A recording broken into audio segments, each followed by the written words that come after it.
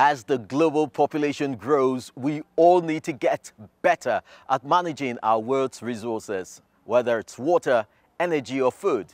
How can we maximize what we have without degrading the planet for the future? Welcome to Eco Africa. I am Chris Alems in Lagos, Nigeria.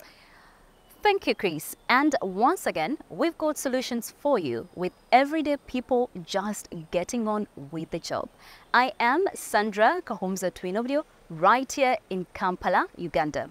Here is what we have coming up. The popular Kenyan TV show that is inspiring a new wave of young agricultural entrepreneurs and helping marine life in the Mediterranean by cleaning up heavy metals and educating the public. And how recycling batteries prevents a host of toxic metals entering the environment. But we begin in northern Ghana, where rising temperatures and changing rainfall patterns mean conditions are now drier than ever before. It is, of course, a problem Africa-wide, but in rural parts of Ghana's Upper East region, many are forced to spend hours each day collecting drinking water. It is a task that largely falls to the women, impacting their lives and livelihoods. But one community has found a way to better manage this precious resource, bringing multiple benefits. Whenever water comes to the surface, Amina Mohammed scoops it up.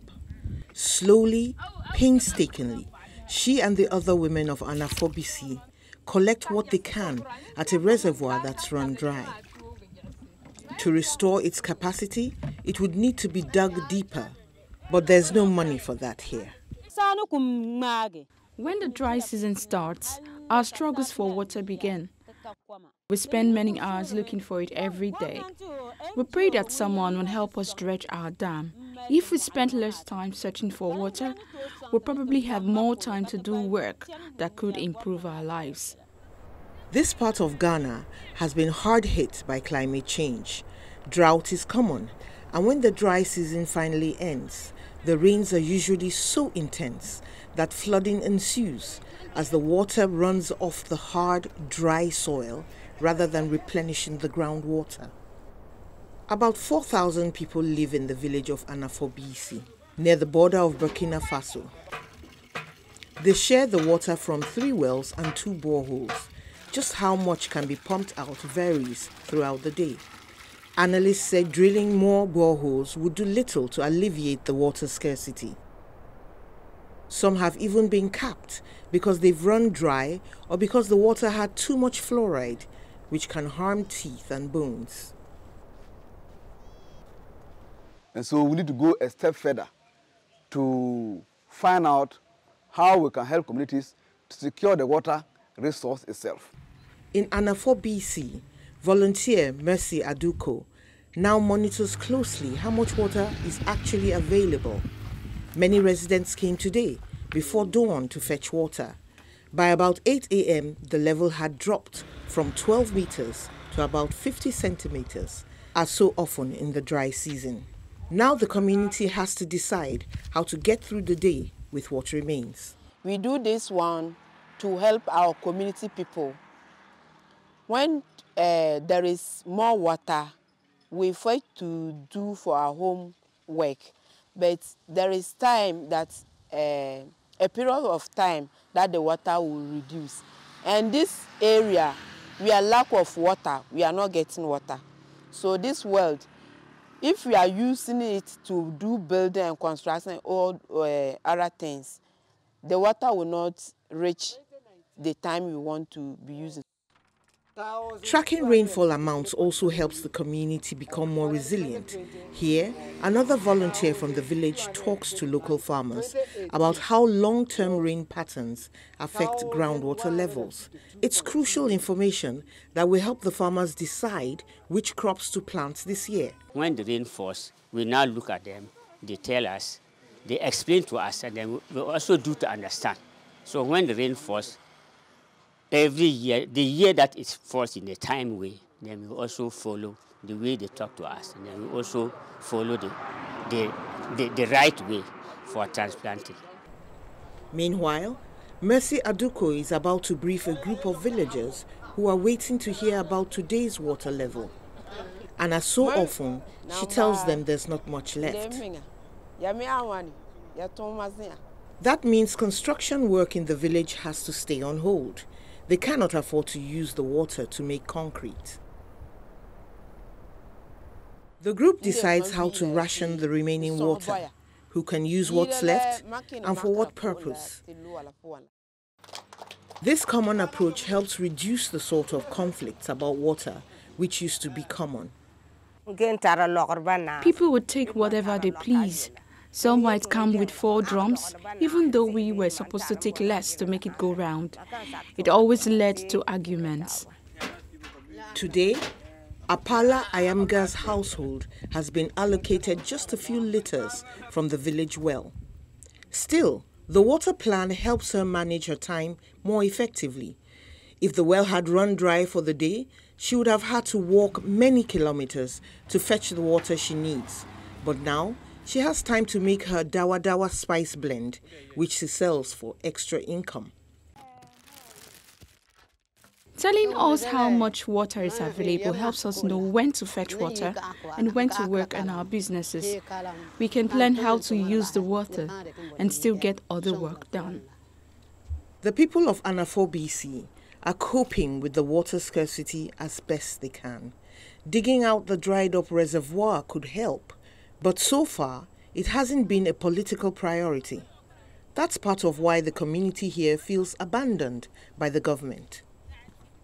Measuring groundwater won't fix Anafo BC's water scarcity, but it does help the community share what it has more fairly and live more peacefully, and gives them a better chance of coping with climate adversity.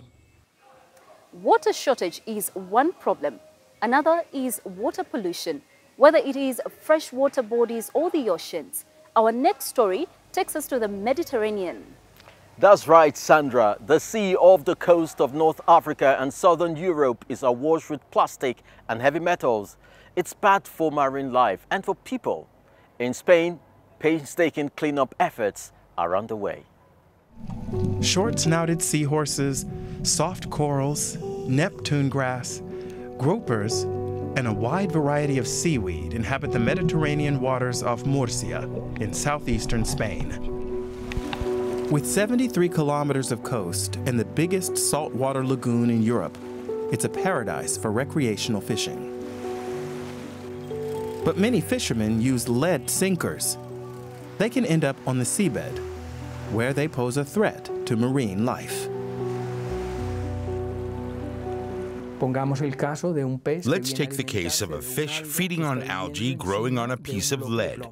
When that fish approaches and begins eating the algae, it also ingests the lead. It becomes part of the marine food chain, the small fish being eaten by the bigger fish, and so on. The lead is passed from one to the other until finally we, as seafood consumers, wind up with that lead on our plate. Some fishers are starting to use alternative sinkers made of ceramic or zinc. But the UN estimates some 640,000 tons of fishing gear, including hazardous metals, still ends up in our oceans each year. To combat the problem, volunteers from Hippocampus, an organization focused on the conservation of short-snouted seahorses, have launched the Plum Boom project. Plum Boom is a project born after so many dives, where we saw so much rubbish made from metal, from lead used in sport fishing and professional fishing. Nets loaded with lead sinkers, for example. To remove the metals from the sea, the project relies on a vast network of volunteer divers, like Felix Arias Herranz. Today, he's joining a cleaning expedition at Cabo de Palos, a seaside village in one of the most biodiverse areas in the Mediterranean basin.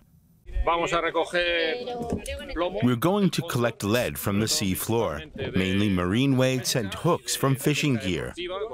Small pieces that settle on the bottom and get half buried. Let's see if we get lucky.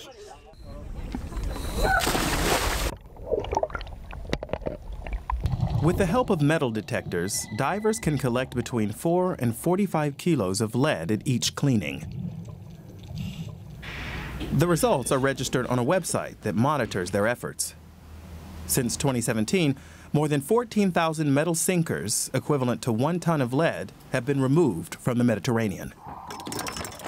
But Plume Boom doesn't just remove the metal, it also contributes to the circular economy by giving it a second life. Thanks to public funds and private contributions, 200 containers have been distributed at diving centers and yacht clubs along the coast. Here, all divers can deposit pieces they've salvaged. We put the lead here. Then the association collects it and takes it to the companies we have an agreement with. They can recycle the metal so it can be used again in batteries, for example. Once the containers are full, the project coordinators bring them back to the Heavy Metals Recovery Center. To date, they've delivered more than 900 kilos for recycling.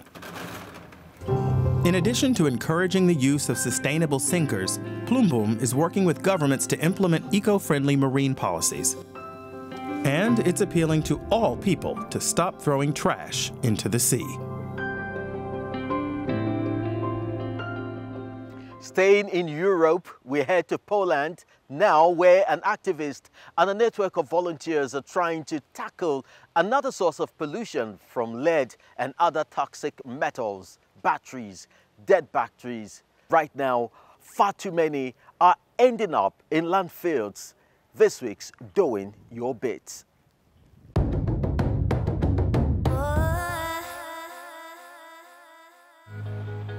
They might look harmless, but they're very toxic. Just one can contaminate a cubic meter of soil. For 15 years, Dominik Dobrowolski has been trying to stop batteries ending up in the ground here in Poland. They contaminate water, soil and the air. Batteries contain mercury, cadmium, lithium and lead. 2,500 communities are taking part in the recycling drive this spring. 1,000 organisations, schools and universities are also joining in the weeks-long initiative, setting up collecting boxes so people can bring in their old batteries. In Poland, less than half of all batteries sold are recycled. That means more than 150 million of them end up in the environment. The difference between Poland and Germany, for example, is that battery manufacturers in Germany do a lot more to support the recycling system than the same manufacturers or battery retailers in Poland. Until the government does something about this, Dominik Dobrowolski and a network of organisations are doing what they can to provide funding, transport the collection boxes and carry out the recycling. Last year, they collected 1 million batteries, but the activist wants to go much further. We have to ensure that batteries and other trash is separated from the outset at home. That way, they won't contaminate other materials and can be sorted and recycled more easily. 1 million batteries that didn't end up in landfill. That's already a big achievement. Finding alternative sources of power is a challenge the world over, and perhaps nowhere more so than in Africa's rural communities, which often lack access to electricity. In Zimbabwe, one young engineering student has come up with a bright idea, and it's a win-win solution. Even after nightfall, these young people in the rural community of Mahusekwa, some 70 kilometers southeast of Zimbabwe's capital Harare, do not have to put their books away. That's thanks to these solar-powered lights that are made from recycled materials. In Zimbabwe, roughly 70% of the rural population have no access to electricity. The only lights that used to be available here came from kerosene lamps. 25-year-old Aluwayne Mayonga is an electrical engineering graduate, an inventor of what he calls the Chigubu lantern. Chigubu roughly translates as a plastic container. home, we had a lot of solar LED lights that were no longer functioning. And that time, I think I was doing some basics of electronics at school. So I figured out that I could be able to fix these lights. The challenge that I faced that time was the challenge of the casing. So that's when I thought maybe I could just put this the light that I had fixed in a plastic waste bottle. Using discarded plastic bottles, Mayonga has now made more than 500 lanterns, which he's mainly distributed in rural communities. They not only help young people there study, they contribute to a circular economy. We are reusing plastic waste, hence we are reducing the amount of waste that is reaching our dump sites. Then at the same time, the lanterns are charged using solar power, which is a green source of energy. Zimbabwe generates about 1.9 million tons of waste annually. Nearly 20% of that is plastics. To maximize the impact of his invention, Aluwain Mayonga is teaching young people how to build their own lanterns. The elementary school he's visiting today is completely off-grid. I believe in educating these young people because they are the future. If they are more knowledgeable on how best they can solve the problem of plastic waste, I think our future will be more sustainable. The young inventor has also installed a solar system at the school, which allows the students to charge their lanterns during the day. I'm excited about making Chigubu lantern as it is teaching us on how to keep the environment clean. According to the school authorities, the students' grades have improved now that they can keep studying after dark. This has actually motivated our children to do their studies well, because they are able to do their homework at home and also do their studies using the lights. They go and use the light at night, and tomorrow morning when they come back to school, they bring the light with them and it is charged. And then in the evening when they return home, they go with their lights. So we are essentially culturing a sustainable mindset in them so that when they grow up, they know what's right to do for the environment, what's right to do for the planet, and that will help us in our fight against climate change. Aluwain Mayonga's aim is to bring light to more communities without access to electricity. In the long run, he hopes to set up a factory to manufacture the affordable lighting solution on a larger scale. Now, it's not often here on Eco Africa that we promote another TV show. But in Kenya, a pioneering series on farming is bringing real change to the country. And change is what we are all about here. Yeah, guys, you're going to love this. Every week, millions of Kenyans tune into Shamba Shape Up. It is funny, it's lively, and it helps farmers increase their yields and take care of the planet. Now, some viewers have been inspired to take up farming themselves. Take a look. This is Julian from Limuru. And this is George Kairu, a qualified accountant turned farmer. Although he grew up here in rural Limuru, the switch was challenging. Initially, his 2 dairy cows didn't produce much milk. But then he appeared on television. Welcome to Shamba Shape Up. This week, we are in Limuru. His participation in the Kenyan TV show Shamba Shape Up changed everything. Getting help from his sister. Before the Shamba Shape Up came in my farm, I had less than, actually I was doing 15 to 10 liters per day from several animals. But when the Shamba Shape Up came, I've been able even to make more profits and more production, up to 100 liters a day. Thanks to advice from a dairy farm expert to change the animal feed, he was able to boost the productivity of his cows. Today he has 8 of them. George Kairu also cultivates maize and grows tea. Both are highly water intensive, and that's a considerable expense. The TV show supports the farmers here too. It's partnered with various companies which provide the farmers with materials and supplies, such as animal feed, fertilizer, and even equipment, in return for product placement in the TV show. They helped me by installing a water pump and a solar panel. It has really helped me to lower the operation costs for the farm, and I'm so grateful for that. Hold on, Caro, hold on! Tony! So many shambas to shape. Welcome to Shamba Shape Up. We have traveled all over East Africa to find hard-working farmers. We want to celebrate them while giving them the knowledge they need, so they can adapt and make their farms more productive, even while the climate changes. Shamba is the Swahili word for garden or farm. The point of the show is edutainment. Farmers get advice on practices and methods. It's been running on TV in Kenya since 2012. One of the hosts is actor Tony Jaguna. He's been on board since the very beginning.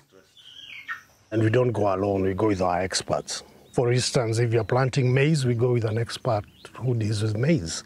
We explain to the farmer about the importance of good seed, how to plant it on the ground, how to take care of it, all the way up to the harvesting and sometimes even marketing. Welcome. The show is financed by various NGOs and international scientific institutes in Kenya. The 30-minute show is a weekly format. It's always filmed on a different farm and focuses on a specific set of problems and solutions. One important aspect is showing farmers how they can better protect against climate change. Conservation agriculture is important in fighting climate change because farmers are able to get a good harvest, because without using conservation agriculture, they will go at losses.